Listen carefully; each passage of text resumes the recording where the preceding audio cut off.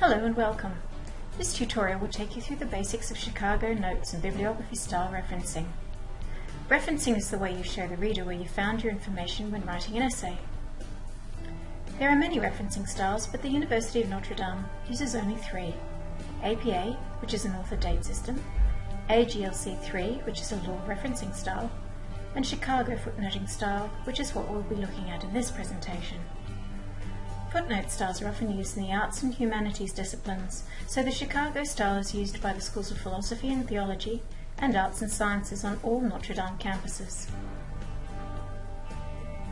The discipline areas from arts and sciences that use the style are English literature, Greek studies, history, Italian, and theatre studies. Lecturers from Aboriginal studies, politics, social justice and sociology may also request Chicago be used in their units, so please check with your unit outlines to be sure you're using the correct style. Chicago uses the term notes to cover both endnotes and footnotes. However, Notre Dame only uses footnotes. A bibliography should include all texts cited in the paper, as well as other particularly relevant texts that may have been consulted while researching, but may not have been directly mentioned. The University has an online guide to Chicago referencing that you should consult while writing your essay. This guide is too long to print out, but we do have a quick reference printable guide that you can find through this page. For Chicago, there is a guide for general materials and one for religious materials. These printable quick guides give you examples of footnotes and bibliography citations. Note that the Chicago Manual of Style chapter number is given for each type of material. You can use the number to find further information if you require it in either the Chicago Manual of Style online or the print manual. Now let's take a look at the elements of a Chicago citation.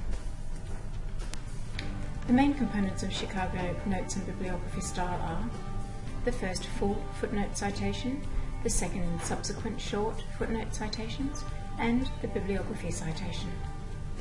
The first footnote citation needs to contain the full publication information of the resource, and you need to be sure to include the page number. In this journal footnote, note the order of the author name, the article title in quotation marks, the journal title in italics, the volume and issue numbers, the year in round brackets, and then the page number preceded by a colon. When that resource is used thereafter, a short version of the citation may be used. This version merely needs to briefly indicate to the reader which source is being referred to, so note only the author's surname is used, as well as a short form of the title, using at most 3 to 4 words, and the page number. This is an example of how the footnote numbers are arranged. A superscript number is inserted at the appropriate place in the text, and a corresponding footnote number is added at the bottom of the page. We will take a look at using Microsoft Word to add footnotes in the Introduction to Chicago Part 2 video. The bibliography citation is very like the first footnote citation, but as you can see by the footnote citation shown here in grey, the author's name order and punctuation are slightly different. For articles and book chapters, the page numbers in the bibliography will be the full range of pages. This is an example of what a bibliography looks like using the Chicago style. Different types of material have different rules, and you can find more about each from the guide.